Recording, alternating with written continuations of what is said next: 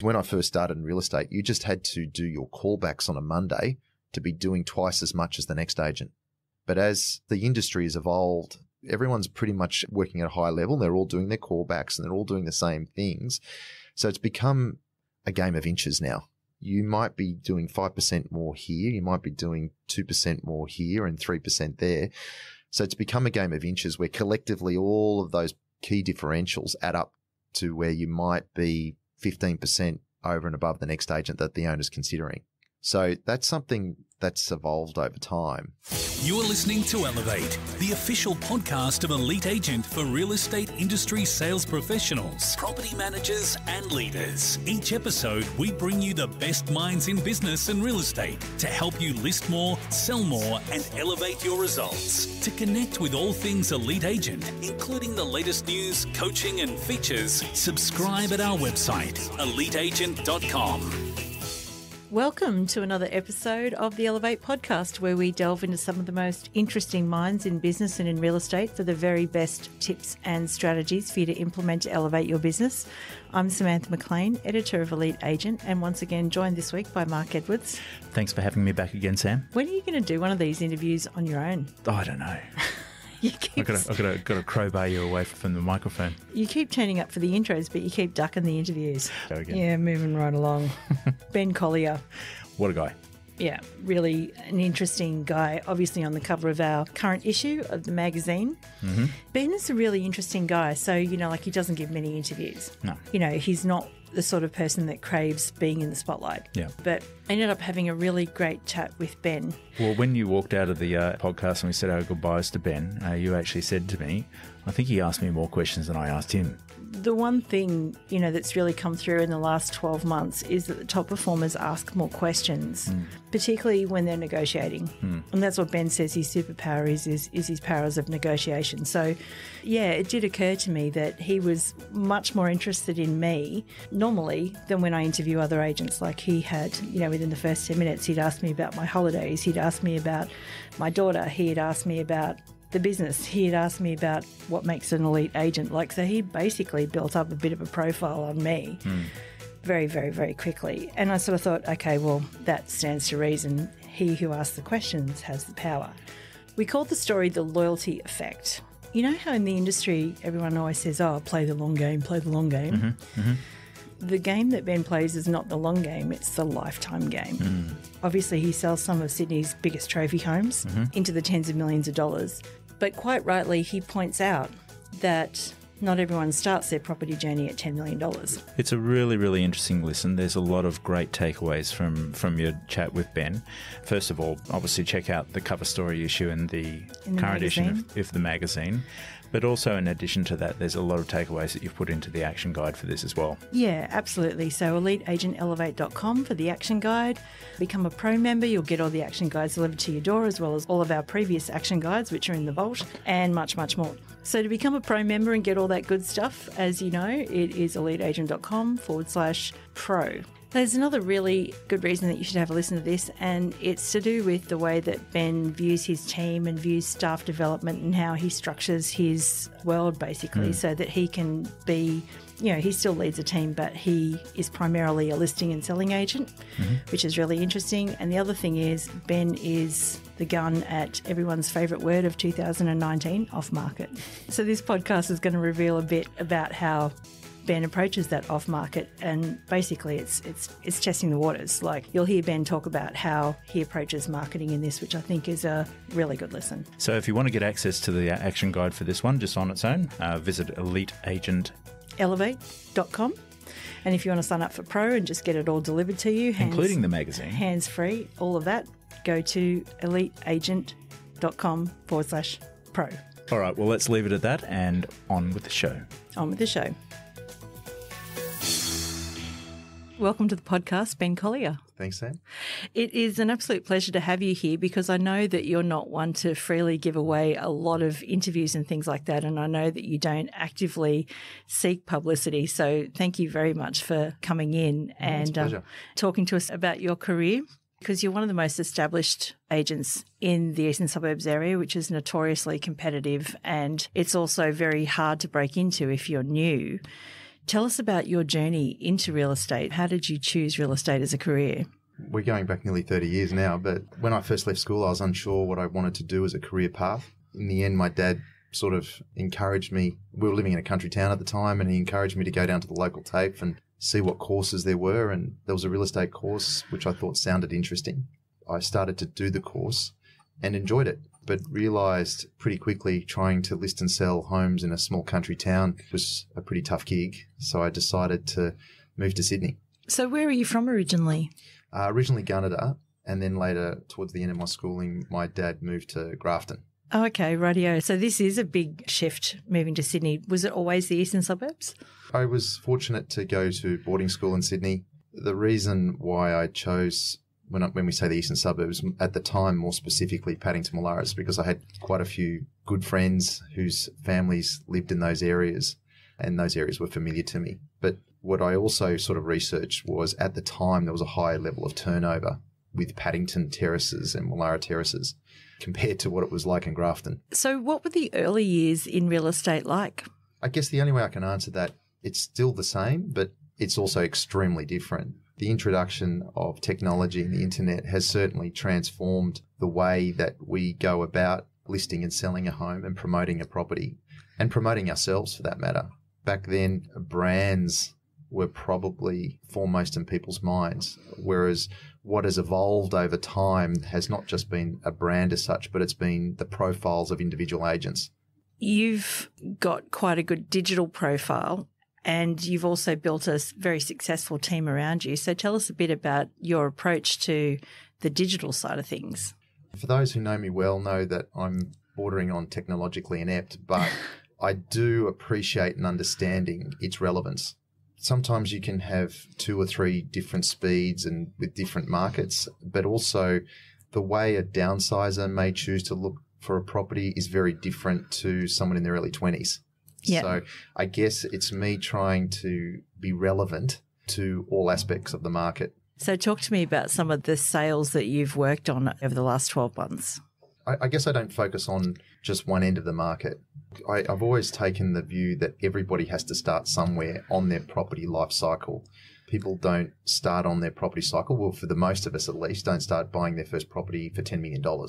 Yeah, that's very true. And so what's evolved over time, and I've said this before, is the days when our grandparents bought a house and stayed there happily ever after is not something that we are familiar with these days. So generally, someone may start by buying a 1-bedroom apartment that leads into a larger 2-bedroom apartment that might lead into a semi, that might lead into a house. They may then scale up to a larger house with a pool. And then as their kids start leaving home, they start to scale down on the other side. I guess I want to be part of that cycle from inception, so that you then become that individual or that couple's agent. And then they refer you to their friends and their families and their sphere of influence. And so therefore you've got a far more sustainable business going forward. That's really interesting, actually, because people talk about playing the long game, which, you know, most times they're referring to not trying to list a person's home the second that you meet them. But your long game is actually a lifetime game. Yeah, I mean, look, everybody's different. I mean, if you only want to focus on selling houses above $10 million, then well done to you. But for me, those relationships that you've built over that time are fairly significant. So as people progress through their careers, you pretty much get dragged along for the ride. I mean, there's some of my clients who, there's one client at the moment, I was fortunate enough to sell him his first house in Paddington. At the time, I think it was $375,000, but we're now acting on the sale of his property for close to 30. Yeah. And we've gone through the ride through that whole process. Yeah, so in your 30 years, you've really followed people through their own property journeys, which is how you're selling those top-end properties right now. If you do a great job for someone in that first instance, they want to continue to use you. And I guess that's what appeals to me. Yeah. I mean, there's some homes that I've sold 7 times. Oh, wow, okay. Do you know what I mean? You did a great job on the way in. That was a happy experience. They'd like you to conduct the same process again for them, and so on and so on. Yeah. Interesting. So tell me about what your team looks like now. I mean, we did interview a couple of your guys, just winding the clock back for the future of real estate, the technology issue. We interviewed 5 young guns from the agency, and 2 of them were your guys. So tell me about what your team looks like today. Well, I'm a big believer in surrounding myself with people that make me look better than what I actually am. So I'm very fortunate to have people like David and Peter and Andrew and Daniel and Emma and Damien. I guess what's happened over the years, and certainly the model of our business, it allows you to create a team within a brand. Mm. And for me, where I'm not just centric on one area, as I said to you a moment ago, some of my clients may have started with a house in Paddington, but over time ended out at Vaucluse or Bellevue Hill. So for you to be relevant in those areas, you need good support. And that's where those guys fit in with all of that. Can you break down a little bit just for people that might be thinking about building a team right now that are listening to it, thinking 2020 is my year to take on an assistant or 2? Can you break down your approach to developing those young guys? I think when certain agents get to a certain point in their careers, they start thinking about, do I go and open up my own office and be a principal? For me, to work at a very, very high level in terms of listing and selling and negotiating sales, I don't think I would be as effective as a principal. And so I sort of made the decision to work within a brand, but to create that same infrastructure that I would have if I was a principal of an office. Yeah. And so, you know, I with those guys and myself, we're constantly prospecting, constantly nurturing relationships with buyers. And so for me to appeal to all facets of that market, I need good support. We're coming off a pretty interesting 12 months in real estate, and, you know, some people had a bit of a tough year last year. How did you find 2019, and how are you planning forward for 2020? Yeah, I haven't quite seen a year like that before. You know, I had the biggest quarter I've ever had in Q1, and then we hit the way Easter fell and federal elections meant that for a lot of us, the market pretty much ground to a halt in that period. But as we started to come out of that winter slumber, and we'd been seeing declines at a certain level of the market probably for the last 2 or 3 years, certainly under $3 million. Mm.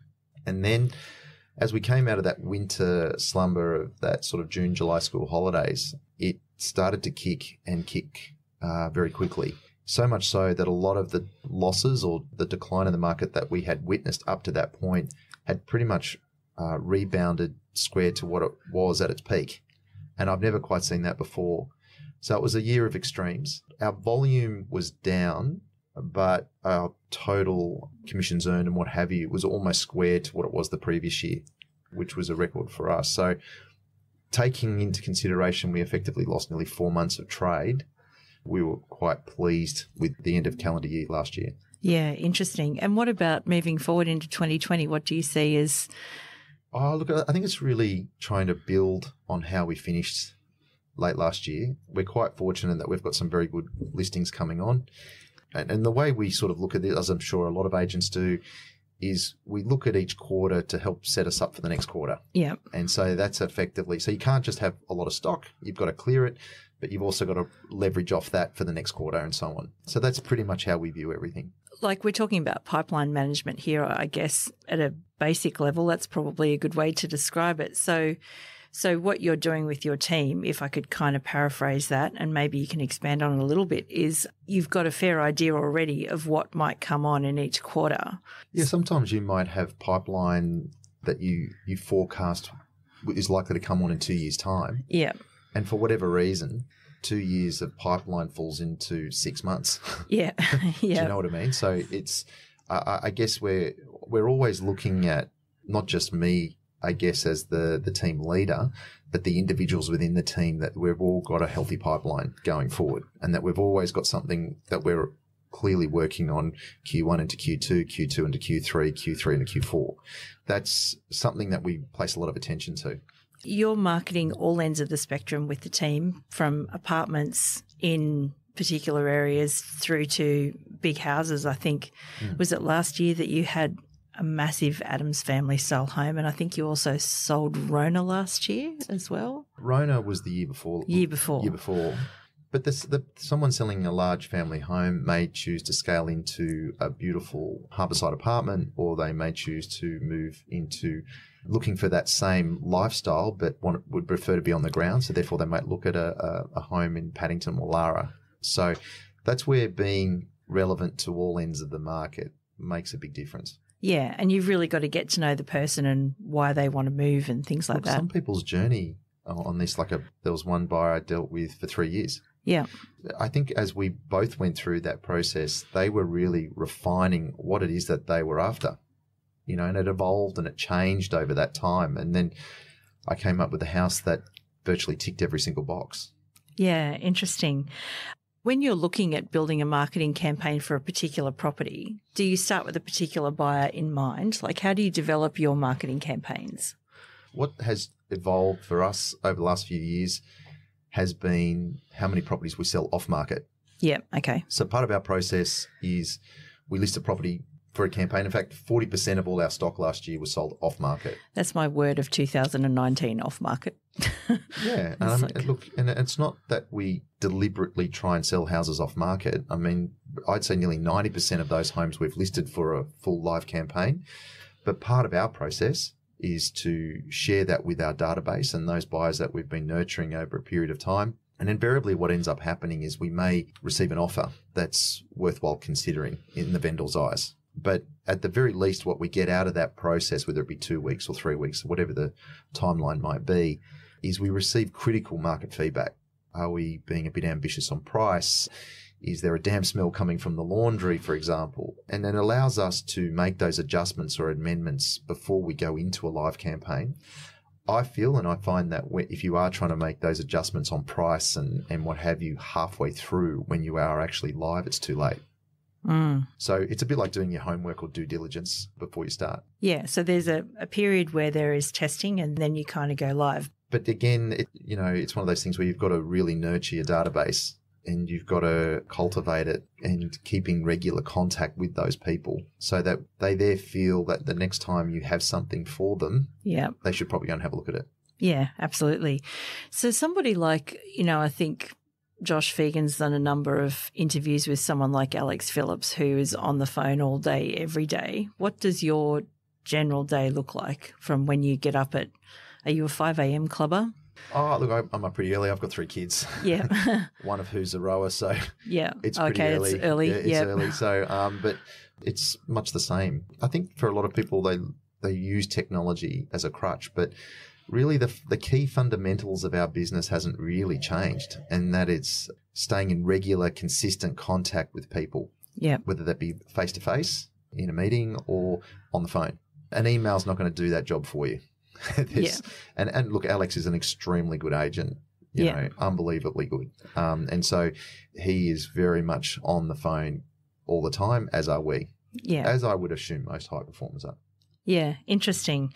If you could take yourself back to the early days, now that with your 30 years worth of experience, is there some advice that you would give yourself?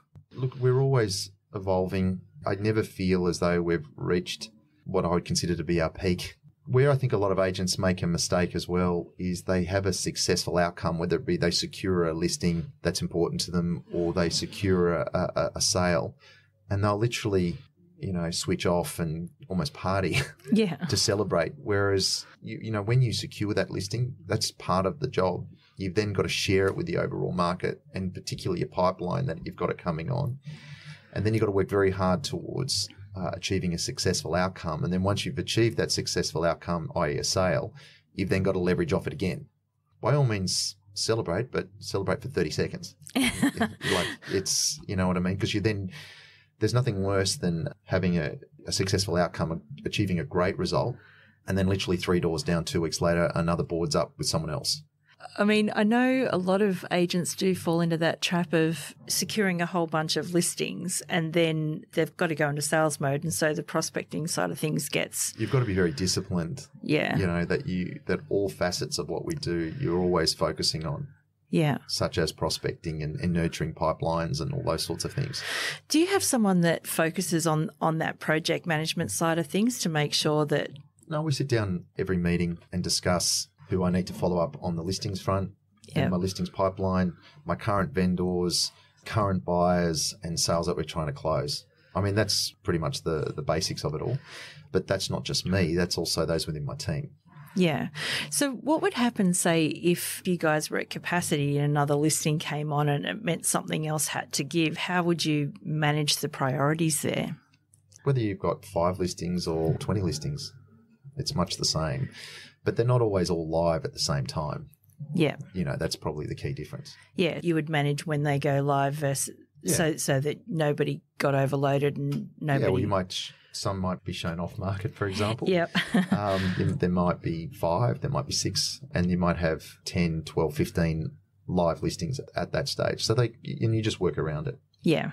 What is the most memorable property you've sold? Funny thing is, the most memorable property for me was a house that I didn't get paid for.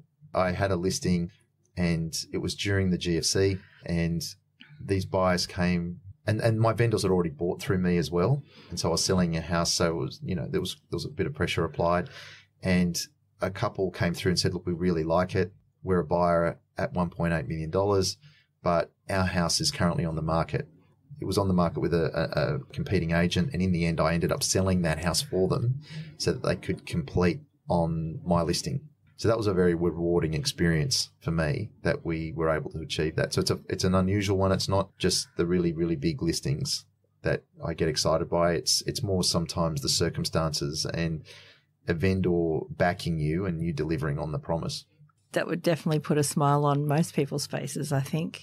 Your vendor and yourself as the agent want to feel that you've done absolutely everything you can to achieve the best result. And so that when there is an offer on the table, it's worth considering, because collectively you feel, well, I couldn't have done anything more.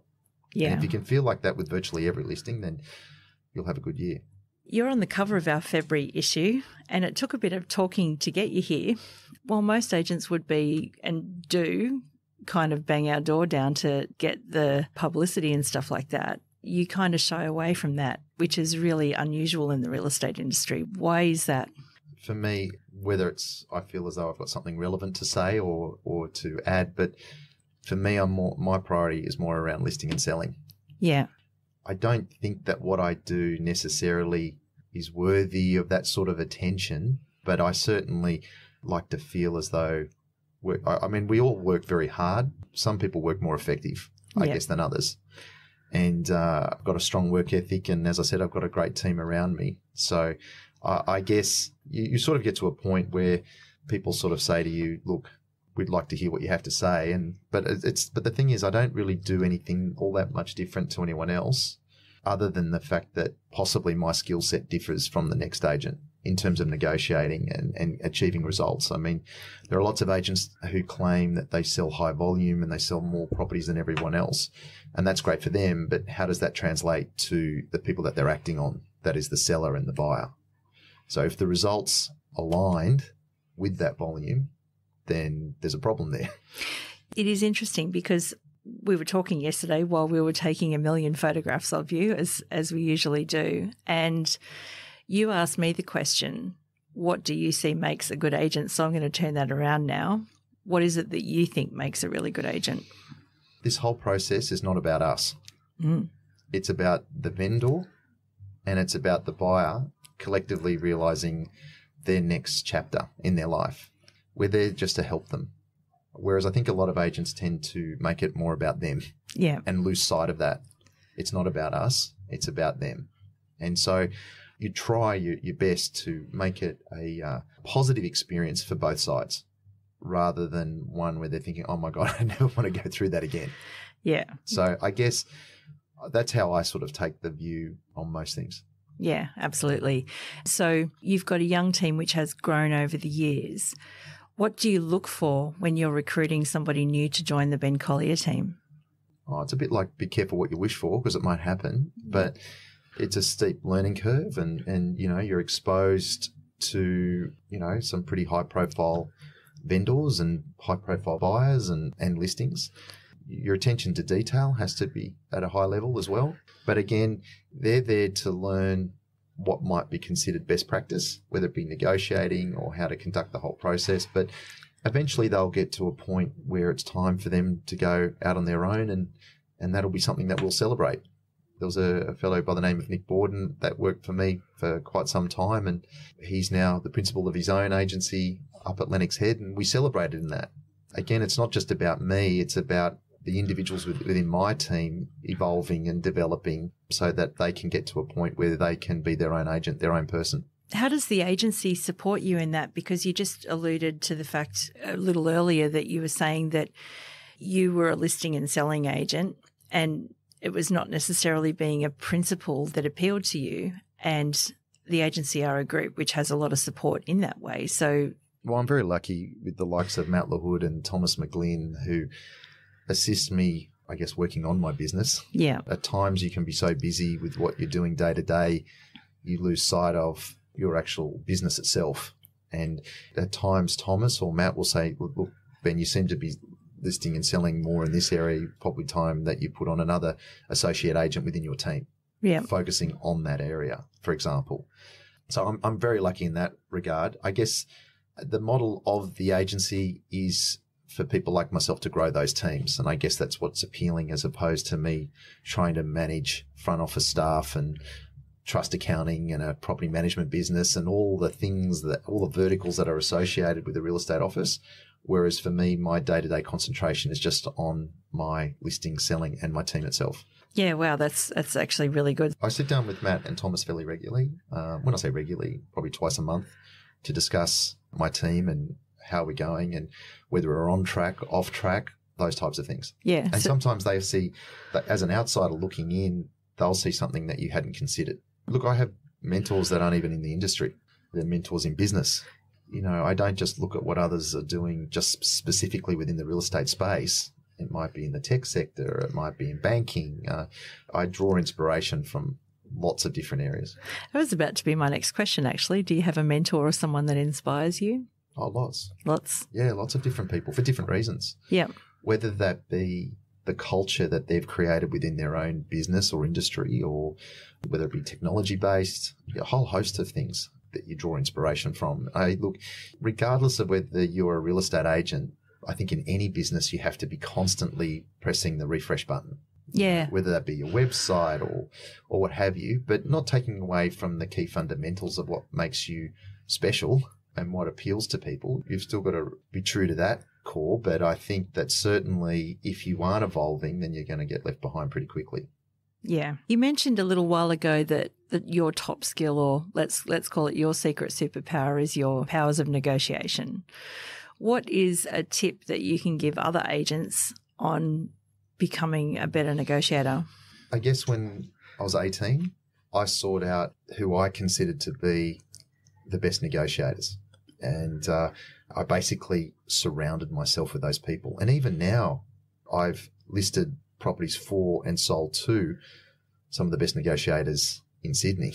And I listen and learn when talking to those people. Even though you might be trying to act on their sale or sell them something, you're learning through that process. And so it's something that it evolves over time. And I'm not saying in my mind, I'm not even there yet. So if you find a client in banking or finance or whatever it is. Yeah. I mean, look, the reality of it is a lot of the people that we all list and sell to negotiate for a living in their respective jobs as well. Yeah.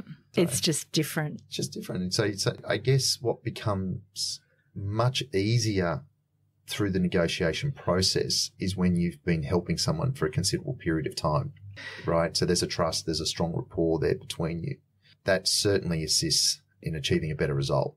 Like, for example, someone that I might have been working with for 3 years, there's a strong rapport there. And then when you finally find that right house, it becomes more a function of, well, what do I need to do to own it? Yeah.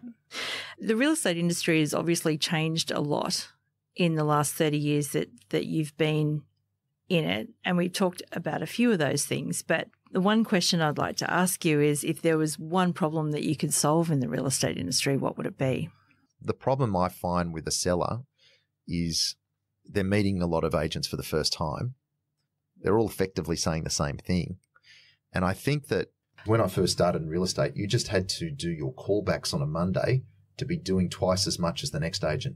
But as the industry has evolved, everyone's pretty much working at a high level. They're all doing their callbacks and they're all doing the same things.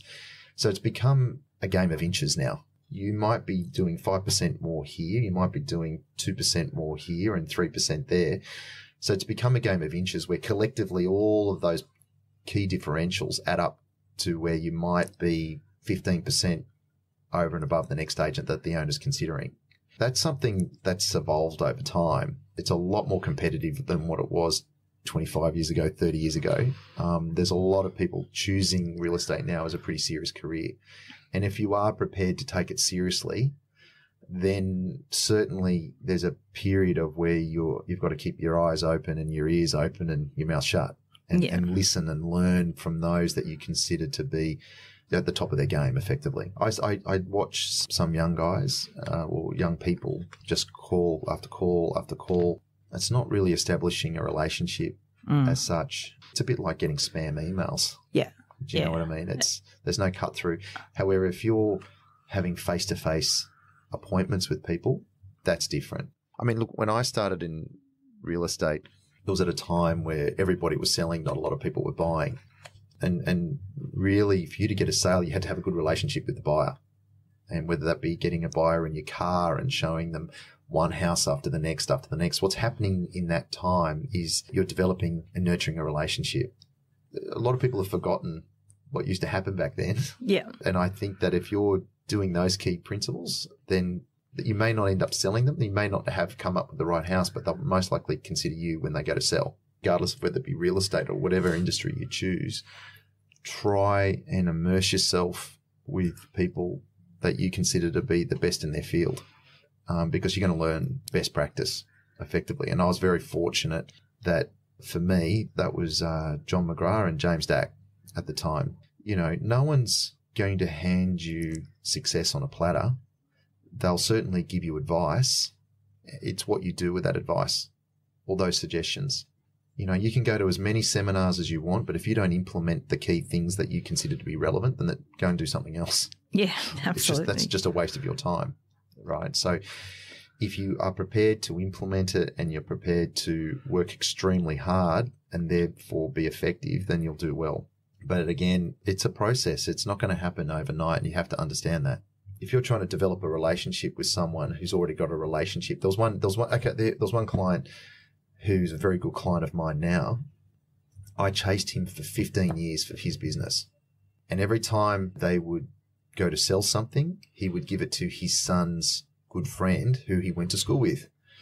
I chased this particular person for 15 years, and then I ended up selling something to him. It was quite a lot of money for his daughter. And because of that process and the way I conducted myself, from that day onwards, I now do everything for them. You know, sometimes these things might happen within a few months. Sometimes it might be years, decades.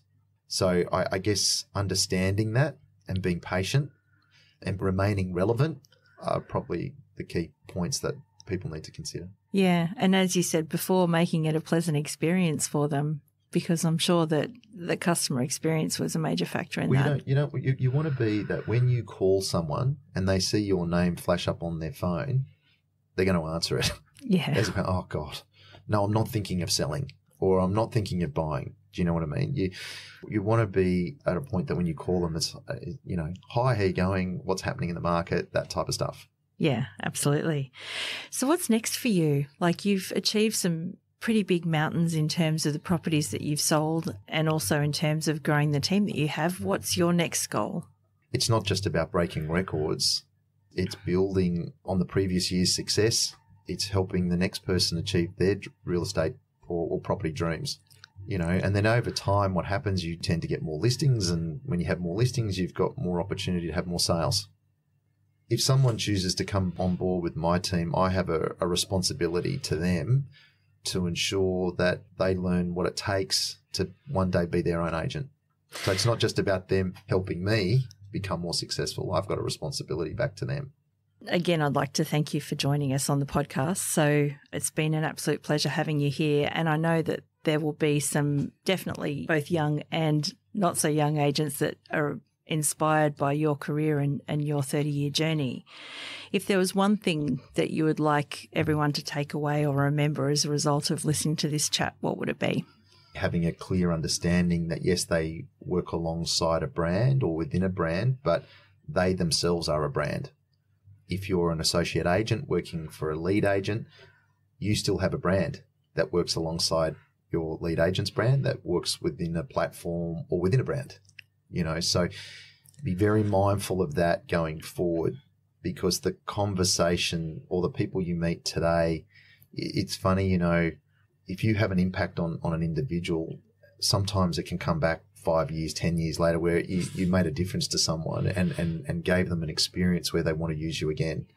There was a sale I did, not last year, but the year before, where I had them in my car and I was showing them house after house after house, and then they ended up buying through another agent, and I congratulated them, wished them well. And then they called me 10 years later and I ended up listing and selling their house the year before last. You never know what a conversation today might lead to in the future. Yeah. It's like that that old expression, you know, people may not remember exactly what you said or did, but they remember how you made them feel. 100%. And so you'd be surprised how many people will watch you develop as an agent and in the industry, and people are watching and there's another property that you might have come on. And for some people, they enjoy watching you succeed over a long period of time. There's a beautiful older couple who I met when I was 18. They said, we always said, Ben, we'd get you to sell our house, and I sold it for them 25 years later. So it's an interesting, particularly if you work within a specific area. For a long time. For a long period of time. And people will watch and observe as you progress as both a human being and as an agent. Yeah, interesting. Ben Collier, thank you so much. No, it's a pleasure, Sam. Thanks so much. Take care. To connect with all things Elite Agent, including the latest news, coaching and features, subscribe at our website, eliteagent.com.